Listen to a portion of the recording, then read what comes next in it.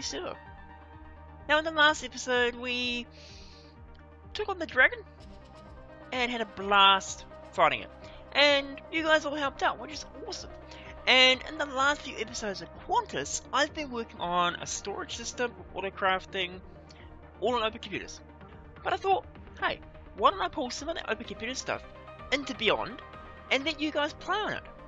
So what we're going to do in this episode is we're going to spend a little bit of time and make up a bit of a mini game using Opencomputers.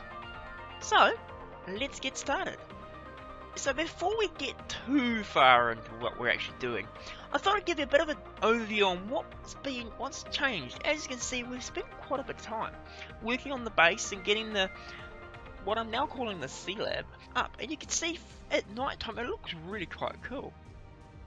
And the last time you saw it, of course, we just had the dome in the middle, and we've been busy since. So the pink house is still here, but we now enter via the pink house.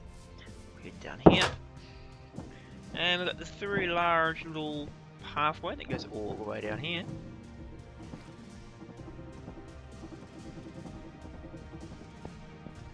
And as you can see, the dome hasn't really changed. We've got a nice little walkway up the side here. And we've got a walkway just like we come in from this side on the other side as well. But if we go down here, probably the coolest thing we've done is we've actually spent bit more time and put some more domes in. So we've got a dome here, a dome over here, a dome over there, a dome over here, one there, and one there. Now we haven't filled all these up, but what we have actually done is over here we have a little bit of blood magic. Not planning on doing a lot of episodes on here of building stuff up. Maybe show you the odd little bit. Most of it is just for fun play, because that's what you do on this server. We have fun. So we've got the blood magic over here. We'll head over this way.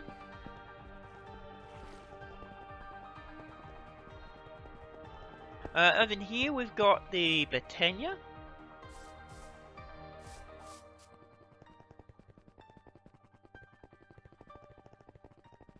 And a lot of these domes are still a work in progress. Over here we've set up very large smeltery for the purpose of making smeltery brick, because if you're not aware, put cobblestone into a smeltery and put it into a casting table with the ingot cast, and you'll get back seed bricks.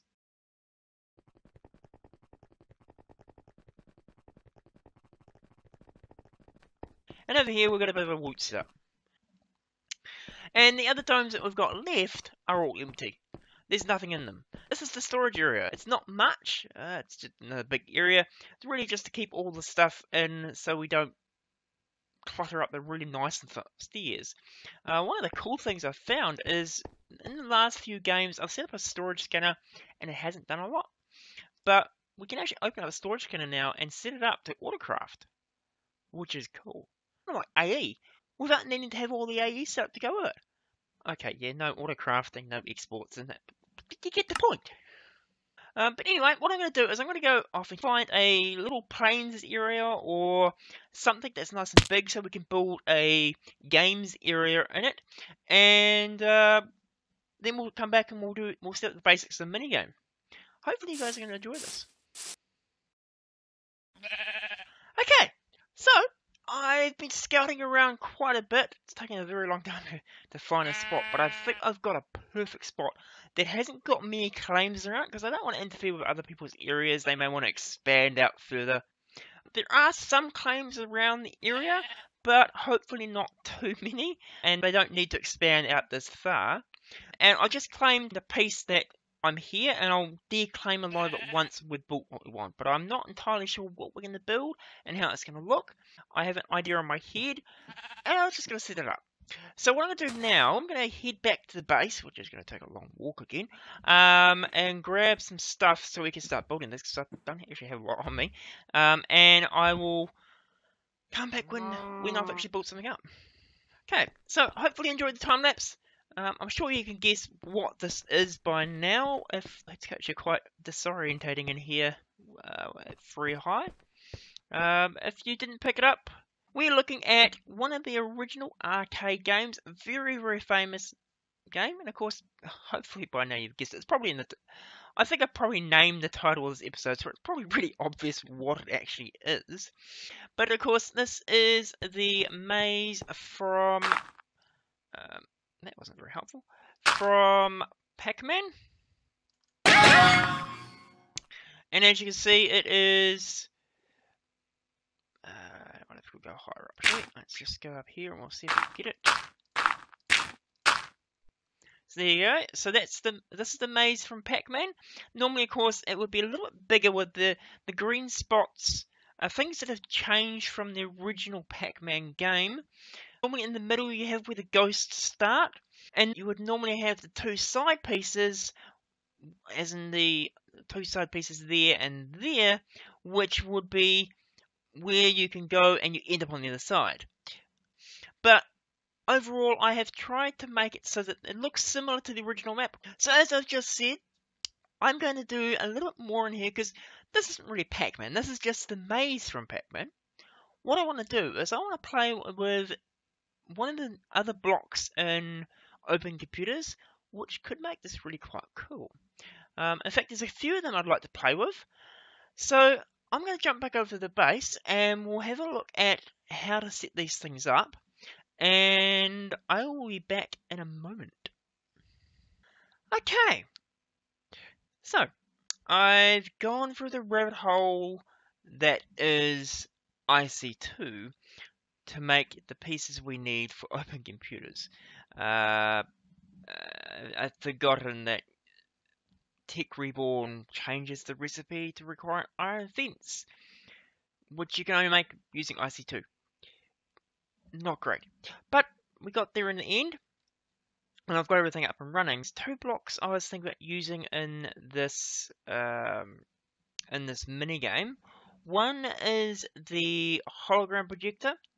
The tier 1 only gives you one colour, as shown here, colour depth monochrome, whereas the tier 2 gives you 3 colours.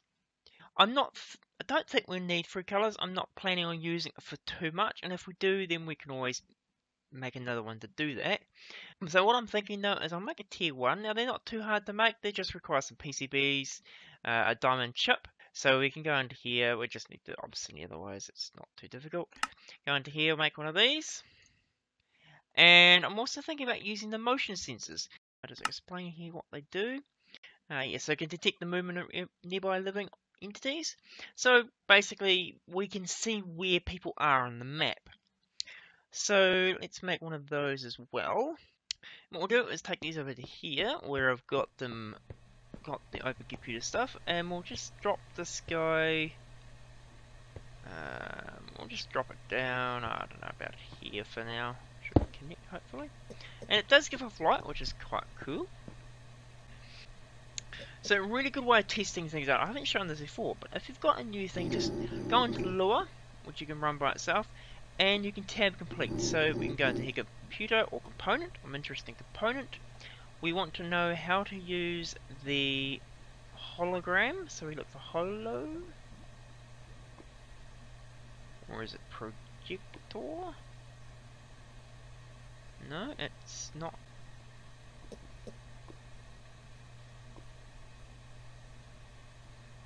Okay, it's not reading the projector from the. Oh, of course, I know what I need. It needs to be connected at the top. Yeah, we'll grab some cables because I'm going to need some cables anyway, so let's make some of those up. Cabling. They don't take very long to make, hopefully.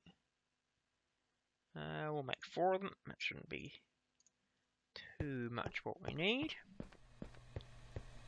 And we will take this out. And I'll just place it here for now, I suppose. Like that. And then, of course, if we go into here, hologram, there it is. To get the methods, we go back, we can set the rotation speed, so you can actually rotate. I haven't played with that. What else we got here, though? We've got a fill, type, copy, max depth. So you can see there's very different. So what I'm going to do though is I'm going to set this to a scale of Actually, no, let's instead of doing that, let's set something first. So I think it's fill. 1, 1, 1, and 1, which I believe is the X, the Y, the Z, and the color. If we come back out here, we should see. Oh, there it is. So you can see the little green dot here, which is the hologram. And because it's only 1 pixel, you can of course see that it's showing that. If we change this to be, let's say, 2,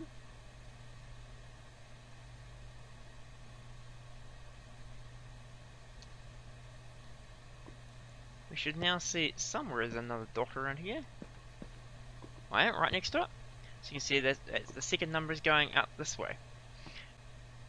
All I'm planning on using it for is a single dot, just to make our little the little dots that you collect up. So you'll notice that it's quite small, right? But what you can do is we can set the scale. So we can go set scale. Need to have a dot there. Set. No.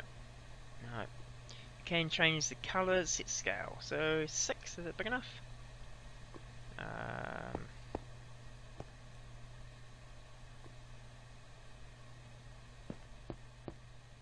6 may be a little big, or may not be valid. So let's make it maybe 3. It may also be in the wall there. How about we make it? We fill. Let's go 20. What's that do? Set it up somewhere. Ah, there we go. So a very large little block there. And what it's actually doing is the fill command will drop. It starts at the top and just drops right down the bottom. So it's actually filled up to the 20th item and then drops down. If we change the scale though back to 1, which is the standard, you can see the size there. So that's the normal size it would be when you start up. But of course we can set it to whatever size we want. We can set it to 6. There is actually a limit to the total size you can set it to. Set it 100. It doesn't error out, which isn't helpful. But that's about the same size. It's about 4 blocks all around the projector, and I think it's about the same up. Oh dear. So that's the cool thing about those ones there, and of course we can draw little pictures on there and do all sorts of cool things. What we can also do, of course, is we're going to play around with the sensor. Which, if we plug that into there, the sensor works a little bit differently. There's not a lot you can do inside the component. Sensor, or is it motion? I say motion. Motion. Okay, motion sensor. So you can get the address type, the sensitivity of it, which is how quickly it'll, or how much distance there needs to be for it to identify something. And that's all there actually is for the motion sensor.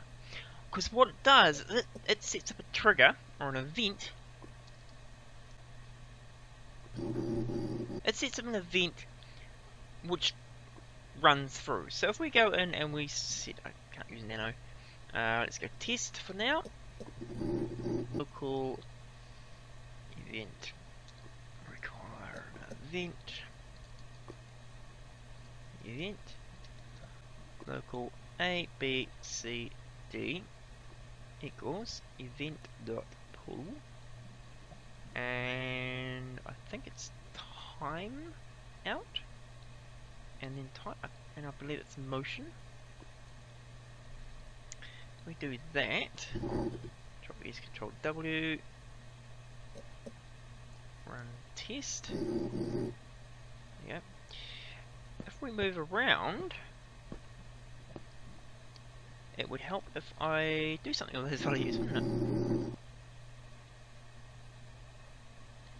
So we'll also go, oops, we'll also print A, B, C, and D for debugging.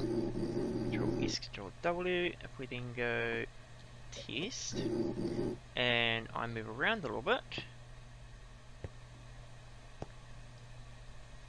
as you can see, it's picked up the motion. Rather cool.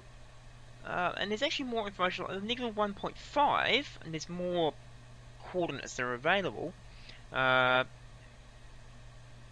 It's the event is actually the motion. This is the ID of the motion sensor. This is the coordinates relative to the motion sensor. Same with this one here. There's also another coordinate, and I think, if I remember correctly, there is a player. Just add those on there. E and F and maybe G. E, F and G. Save it. And I'm not sure what's going on in the chat. So we'll pull that back like that. And yeah, so there you go. So there's your coordinates. So it's relative to the motion sensor itself. So 1 coordinate, 2 coordinates, 3 coordinates, the player, and then nothing else is returned.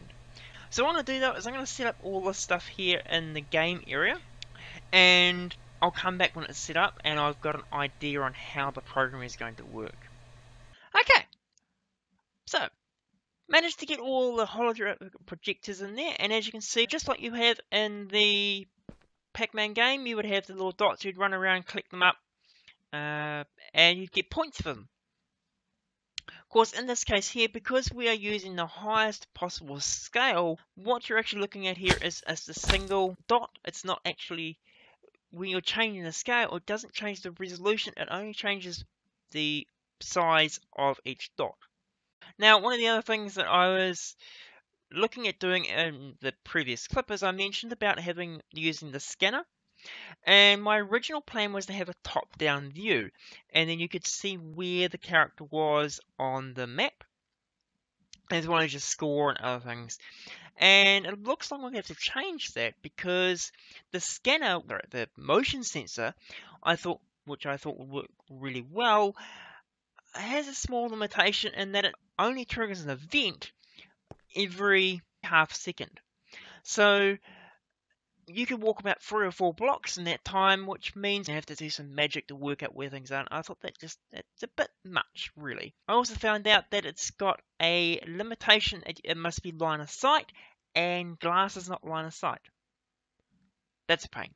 So what I was thinking of doing was using the redstone event, or the redstone blocks, to do stuff. So it's going to take a little more component than I thought, but it does give me the opportunity to show you something. So let me jump back to the base and I'll show you what I was planning on doing next.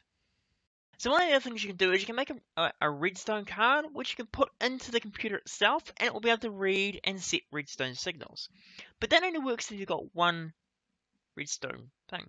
We need to be able to read that whole area if we're going to put down some more redstone, and I'm not entirely sure what I'm going to use.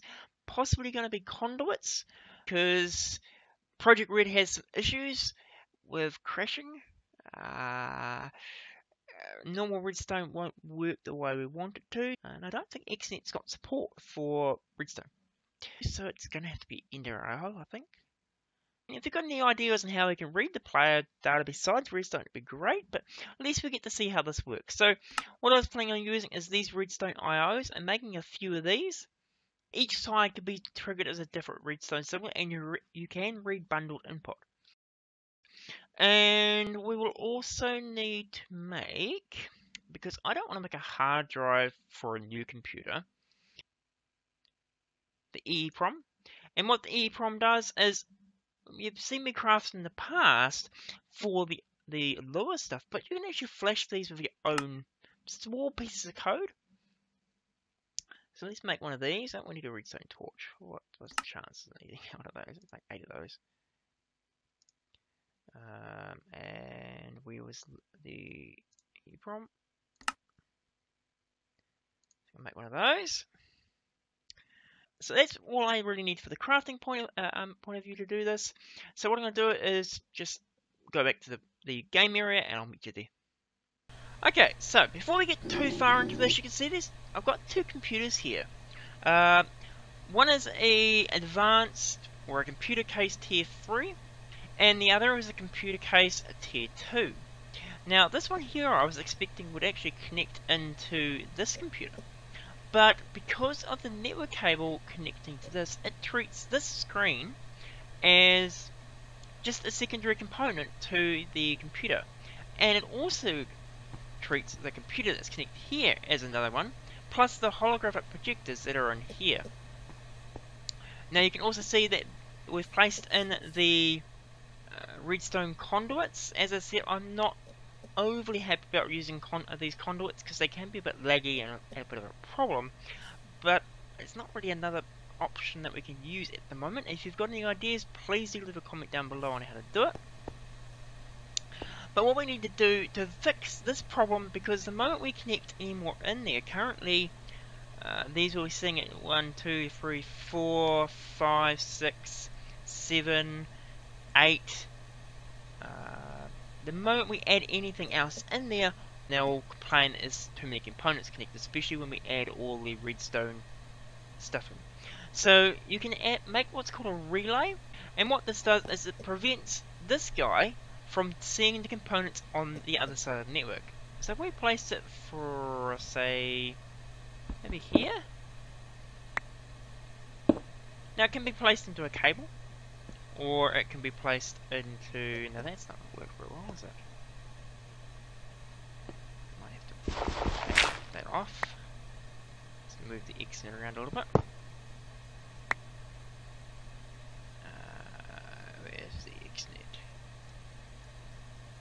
This guy.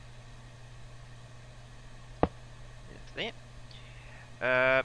So as you can see, it's now taking signals. Every time this guy flashes, it's actually taking a signal in, and it's sending it, taking in from the top and sending it at the back. But now it's preventing this guy from being seen by that. So if we go into here, we can't use this anymore because it's not actually connected to that. And that's fine. I actually want to have a separate monitor anyway for that. This is for internal stuff, and there'll be a separate monitor for the scoreboard above. So what we want to do now though is we want to place some network cables into here. I did get some there, we go. So we put those along there. Want to run it down here. I hope we don't run into it. Be very careful what we're doing so we don't run it into an existing computer, which should be fine. We can then run this into here. We'll place it probably, we'll do it's not going to matter too much. If we go into, let's put the RAM and the components and everything in there. Network card, we will need our EEPROM later. And I thought I made a CPU.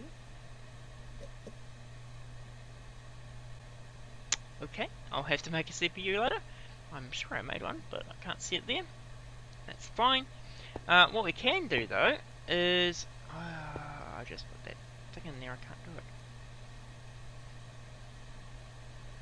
For now, let's take this back out for a second because I need to use this monitor.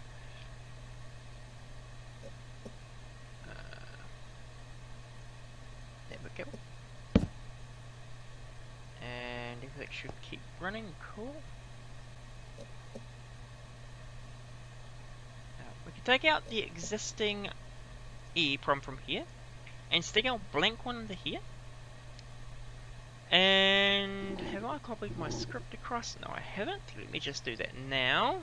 So now we have our file called feeler.lua, which is the basically what I'm going to use for my boot script. And if we go flash feeler.lua, it'll say to insert the EEPROM, which we've done already. When you're ready, press Y to continue. Press Y. It'll now copy that file onto the EEPROM, and we can call this feeler.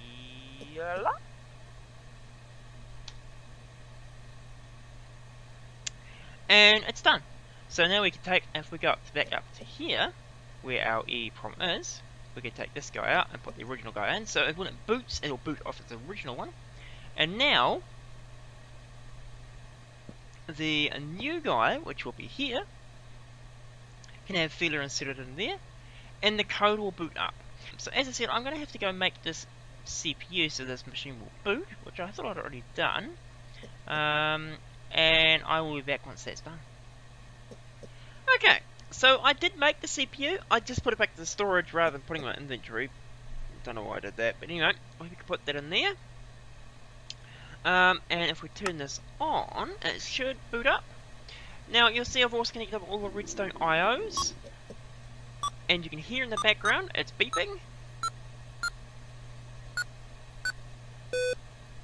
Cool, that sounded like we've got everything. Should be 9 beeps, each frequency indicating it's found another device. That's my code just telling me that it's actually working. And I've also got some debugging in here. You can see I've got the redstone on the ground here to indicate which number it is, because it does need to be in order to be able to match it upstairs. What I need to do now though is connect up the conduits here to the bottom pieces, and then I'll come back and hopefully at that point we should just about be done. So I will catch you in a moment.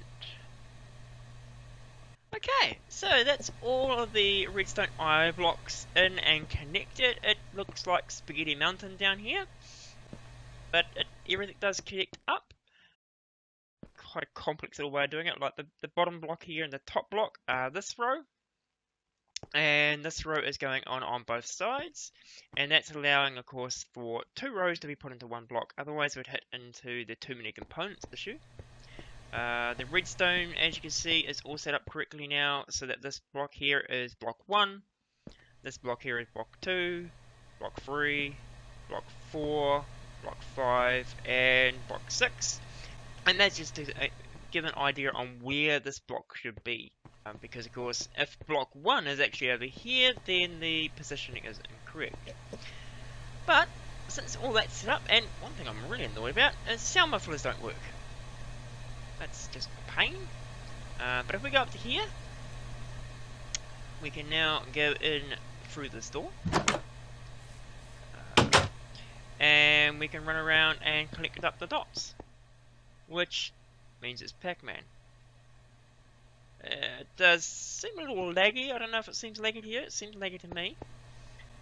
And if I run along here, it does take a while for it to update. Not that you can see that, but you'll see if I turn around. Oops. If I turn around,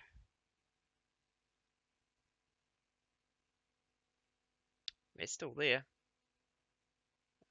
There you go, finally catching up. So I don't know what's causing that. I had a quick play with the code, and it looks like when you send a network signal via the modems, it takes a while to catch up. Because if I don't send the modem signal, then it's really quick. So I'm going to have a play with between episodes, trying to speed this up a little bit and put an end condition in, because currently this all you do is collect dots and that's it. There's nothing to it. I was thinking probably the easiest way to do it would be to have it make it timed. It's not going to be like PacMan, the original PacMan type gamers, because I don't have the ghosts.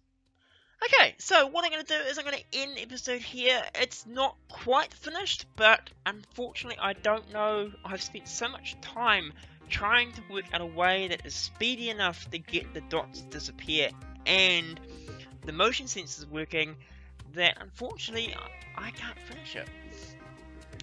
If you've got any thoughts on how to make it faster or to not require such a complex bit of redstone, then please let me know down in the comments, because I'm quite happy to fix it up, and then of course everybody can come play it. When the server shuts down, it also automatically shuts down the computers, so I'm going to have to find a way of automatically turning them on when someone comes into range. But I think, as I said, I'm going to end the episode here. If you've enjoyed the episode or learned anything from it, we have done quite a bit of open computer stuff in this episode, then please leave a like.